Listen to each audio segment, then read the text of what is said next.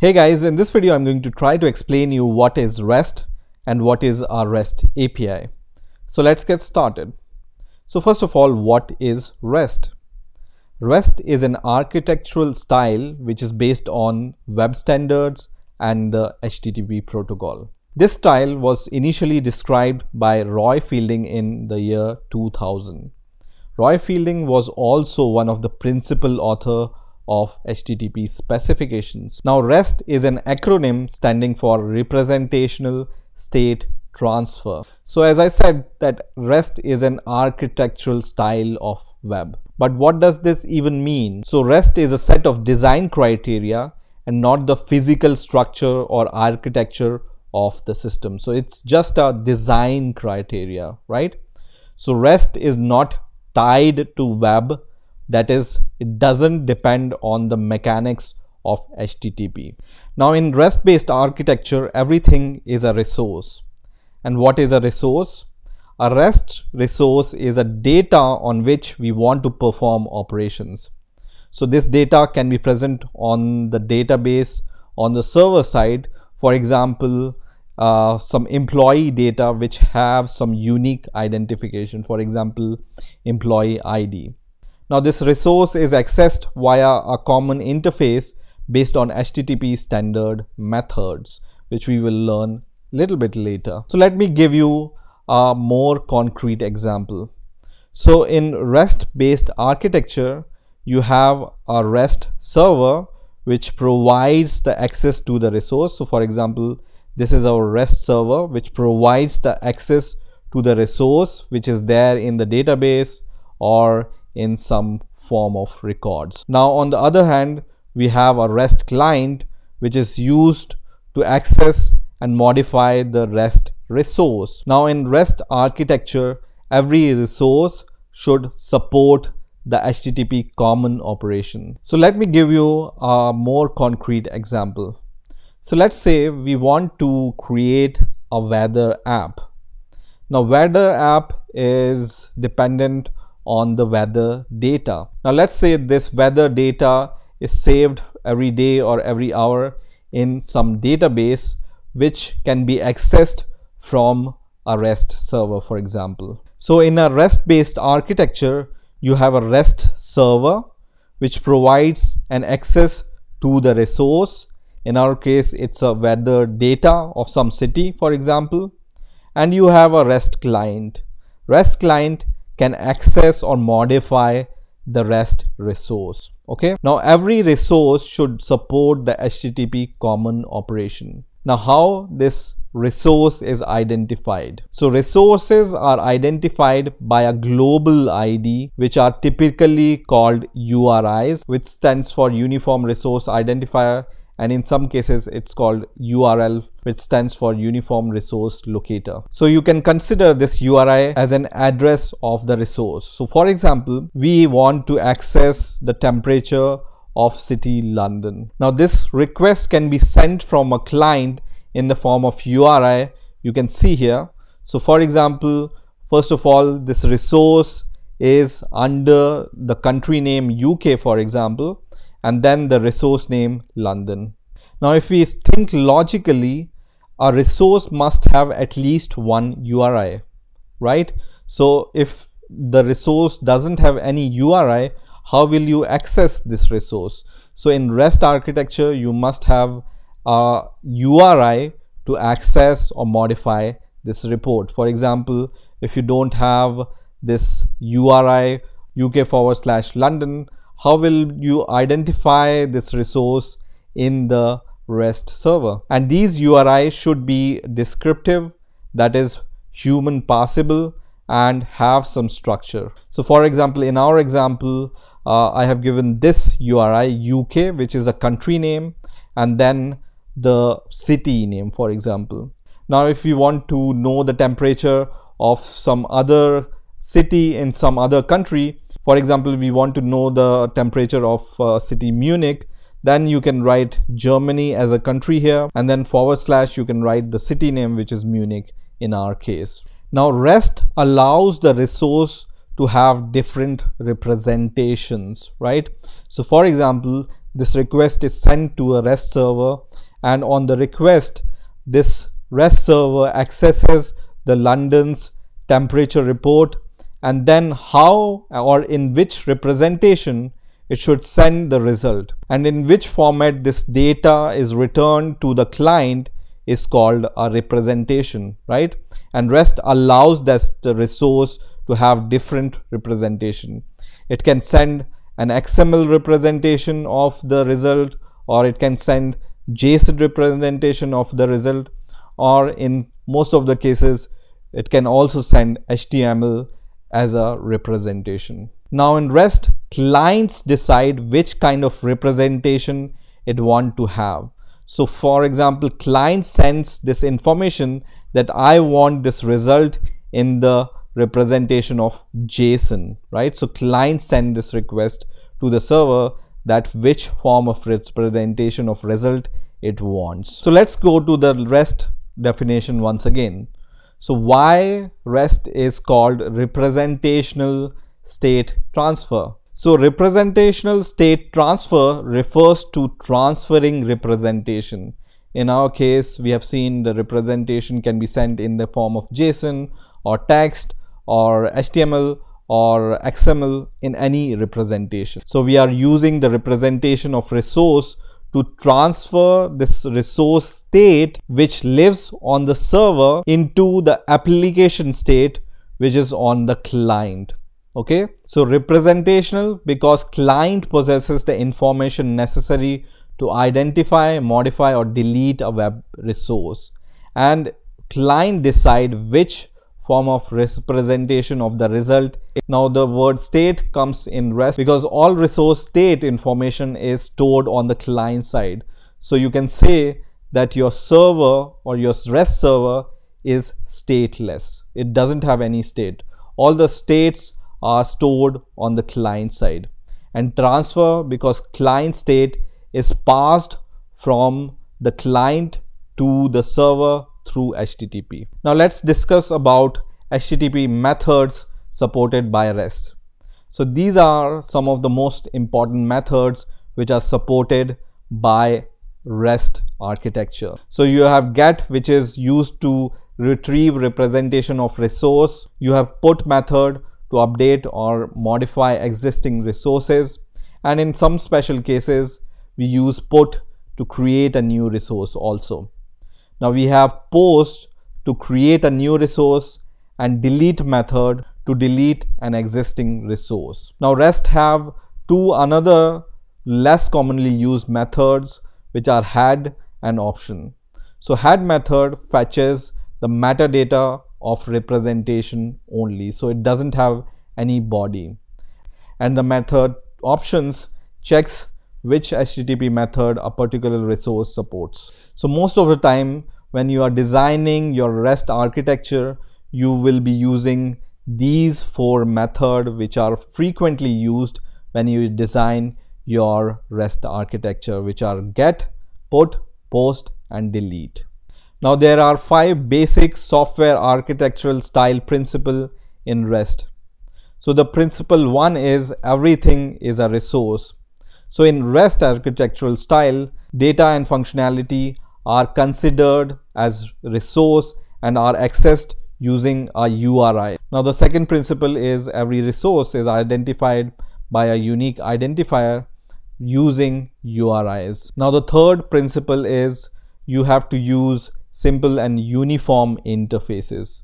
So use simple and standard interfaces to define your REST architecture. So for example, in our temperature or weather information example, we have defined a very simple and uniform interface. So we have defined a country name, and then inside a country name there is a city name. So whenever we provide the country name and then a city name, and for example we want to access the temperature of some particular area of that city, we can even request that temperature using this URI. So use simple and standard interfaces for defining your REST architecture. Now the fourth principle is communication is done by representation. So for example, REST server can send a representation in the form of XML or JSON or text or any other form on the client's request. And the last principle is be stateless. That means every request happens in complete isolation. Now the next question arises is, what is a REST API? So first of all, we need to understand what is API. So API stands for Application Programming Interface, and an API is a set of subroutine definitions, protocols and tools for building application software. Now a REST API is an application program interface that uses HTTP request to get, put, post and delete some resources. Now let me give you a simple example to explain a REST API.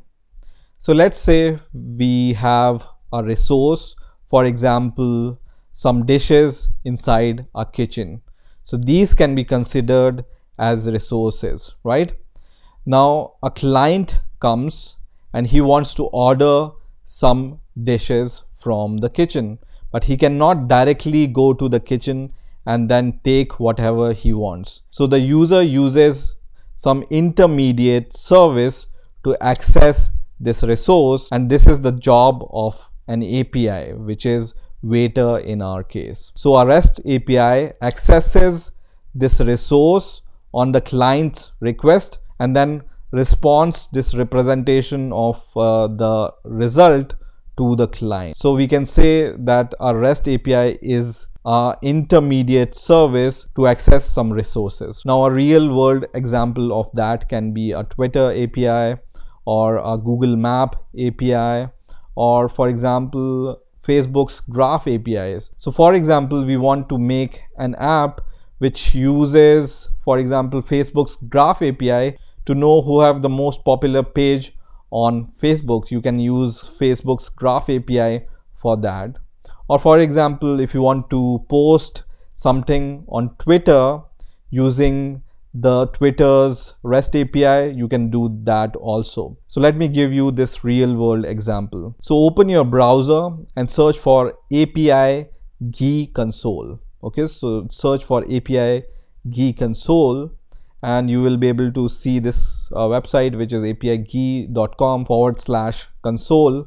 So when you go inside this website, you will be able to see different APIs here. Okay, and you will be able to see for example Facebook's API, Yahoo, weather API and so many different kind of APIs. So for example, we want to use a Twitter API, which is already selected here, or you can even select it from here. So for example, let's say I want to do a tweet on my Twitter account using this API. How can I do it? So I will select this Twitter API and you can see this is the service, which is api.twitter.com version 1.1, and I need to give some authentication. So I need to give some credentials from my side to log into my Twitter account, and then only I will be able to do some tweet, right? So for authentication, I will choose OAuth 1 here. So just choose this option, OAuth 1, and then just select sign in with Twitter.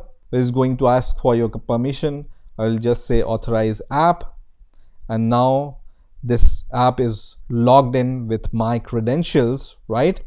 And now I can do some tweet. And on the left hand side, I will search for the tweets section here, and then I will just select this option which says statuses update.json, which uses this HTTP post method, right? So I will select this option from here, which is going to give you this kind of URL. So you can see the resource we want to access here is statuses and then update.json, and this is the status we want to post. So for example, here from here I'm going to just delete this status, which is the default status, and I will just write here REST stands for Representational State Transfer. And now I'm going to just send this tweet, and I receive the status code 200. That means my tweet has been tweeted, and you can see this response here, right? And I can see here that this tweet is posted on my Twitter account. You can see REST stands for representational state transfer, which I have done using this Twitter's REST API. Now the last example I want to give here is the REST server I created using Node.js. So this is a very basic REST server which is used to create, update, delete or get the blog posts. So a blog can have post, and then the post can have some comments, and you can have also a profile of the person who is posting this blog post, right? Now this is a REST server and I need to have a REST client in order to interact with this REST server.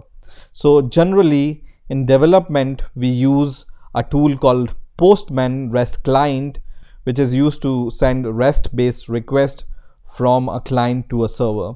So open your web browser and search for Postman REST client, and the first link which will appear here will be from getpostman.com, and then you can directly download this for your operating system. And once you download and install it, it will look like this. Okay, so this is a simple user interface of Postman client. From here you can send any request to your server. So my server is running on localhost port 3000. So I'm going to just write here http://localhost port 3000, and for example I want to just send the get request from here. And let's see, on the server side I'm using this db.json as my database. So for example you can see there is only one post existing in this JSON database, and I want to access this post resource, right? So what I can do here is I can just send a request on post. So this is my resource, posts is my resource, and let's say I want to just get the post whose ID is 1. So I'm going to just write 1 here, right? And then I will just send this request, and then you can see I get this response. So for example ID is equal to 1, title is JSON server, and author is Codebind, which is also there on my JSON database. Now let's say I want to just retrieve the comments for post 1, then I can just write, instead of post I can just access the comment resource from here, right? So I can just send this request, and this time I can just get the comments resources from this REST server. Now let's say I want to post a new post. So I will just send this request. So I will just use this resource post to post some data, and the method here I will use is post because I want to create a new blog post, and format of this will be same as this one. So I'm going to just copy this format, and then in the body I'm going to send this request. So just click on body, and then I will just say bulk edit, and I will send this request. So this time the ID of the post will be 2, the title will be, for example, REST API, and the author I want to leave it as same, so I will leave it as Codebind. So this is my request body for the post, right? And then in the header you can even write the content type, but by default the Postman sends the application JSON content type to the REST server, so I will leave it as default, and I will just say send, and you can see here the status I get here is 201 created. That means my post is successful, and I receive the ID of the created post. Now in order to delete the post, I can choose the delete method from here, and whatever post I want to delete. So for example I will just write resource name posts, and I want to delete the post 2, so I will write the ID of the post 2 and then send the request, and then you can see I get 200 response. That means okay, and then this ID is deleted, and then when I do the get request for the post ID 2, I will not receive any data about this, and when I request all the posts, then I will only get the post ID 1 because post ID 2 I have already deleted. So that's it for this video. I hope you enjoyed this video. Please rate, comment and subscribe, and bye for now.